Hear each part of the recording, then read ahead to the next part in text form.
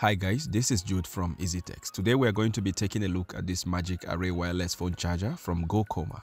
Now right off the box, this wireless charger comes quite simplified and ready for use. You have the wireless charging pad, a standard micro USB cable for attaching the charger to a USB power adapter or some other compatible USB power sources, and then you have a user manual with few simple instructions on how to use the device.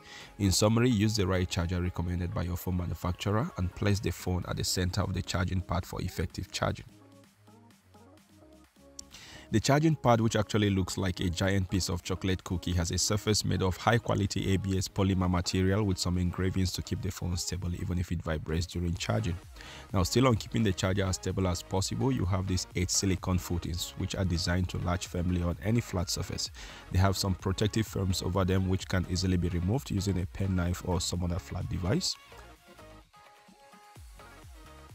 This wireless charger supports all Qi wireless compatible devices, which includes the more recent iPhones, Samsung Galaxy, Huawei, Google Pixel, Sony, Nokia, LG, and a bunch of other phones and devices out there. The charger comes in 2 variants, the 5-watt and the 10-watt power ratings. You can choose which is more suitable for you when you place your order. A good rule of thumb would be to go for the one with similar power ratings as your phone charger. Of course, the 10-watt will charge a bit faster than the 5-watt. Output power is 5 volts as usual for both variants. For input voltage, it can take anywhere from 5 volts to 9 volts. It comes with a micro USB port on one side and a USB Type-C port on the other side, so you can use a wide range of phone chargers. Here I will be testing this device with a Samsung Galaxy S9 Plus, so I connect my Samsung charger to the USB port C. And then in a moment, I get a nice display of lighting array which shows that the device is powered on and ready for use.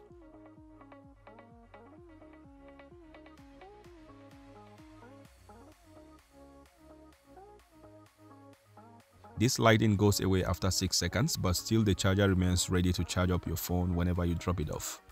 So here we go. As soon as I place my phone on the surface, it immediately senses the Qi receiver which is integrated somewhere at the back of the phone. It then performs the lighting animation again to indicate the presence of such compatible device. And as soon as the lighting gets to the middle, the phone begins to charge, which is quite cool. Now 6 seconds later, the lighting goes off, leaving only the LED on the phone as the indicator to show that the phone is charging. I must say here that this is a very efficient design. I mean, the idea of the charger not having any LEDs turned on while charging like most wireless chargers do. Since there's already an LED indicator on the phone, so there's little or no need for additional LED on the charger. And speaking of efficiency, I decided to check the actual power usage of this device when charging a phone, but more so when not charging a phone. So I connected the device to this portable power meter.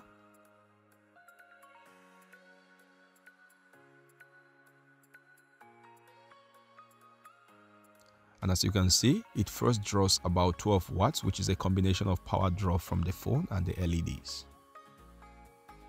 And then as soon as the LEDs go off, it drops to about 7 watts, which is what I would expect. Then next I checked what happens when there is no phone on the charger. Again, quite impressively, the power draw dropped down to 0. So clearly I don't need to keep plugging and unplugging this device to save up on energy. I can simply plug it once and for all, position it in a convenient location, and then just drop off my phone and pick it up whenever I want. This is really convenient and a big plus to the design because let's face it, our experience with wireless internet, that's Wi-Fi, makes wireless charging come a bit short of expectation as it is today. So what we have as wireless chargers are mainly gadgets for additional charging convenience and to help prolong the life of the phone USB ports. My next curiosity was the issue of phone cases. So what happens when you have your phone in a case, as most of us do these days? So here, as you can see, I'm using this rubber silicone case on a Samsung Galaxy S9 Plus, and then it charges up just fine. The manufacturer recommends a distance not more than 5 mm between the phone and the surface of the wireless charger. It will work well with most phone cases, except if your phone case is made of some kind of metal. Another issue with earlier wireless chargers, which I still see with a lot of the modern ones, is the issue of slipping off the pad when the phone vibrates. Those earlier models were made to be narrow and super flat to keep perfect contact with the phone to enable good charging. But being super flat also meant that the phones can easily slip off when they vibrate. If you are charging from a higher surface, this can cause fall and potential damage to the phone. This wireless charger addresses that once and for all. With such wide surface area and fine engravings on the pad, you need not to worry about your phone slipping off when it vibrates.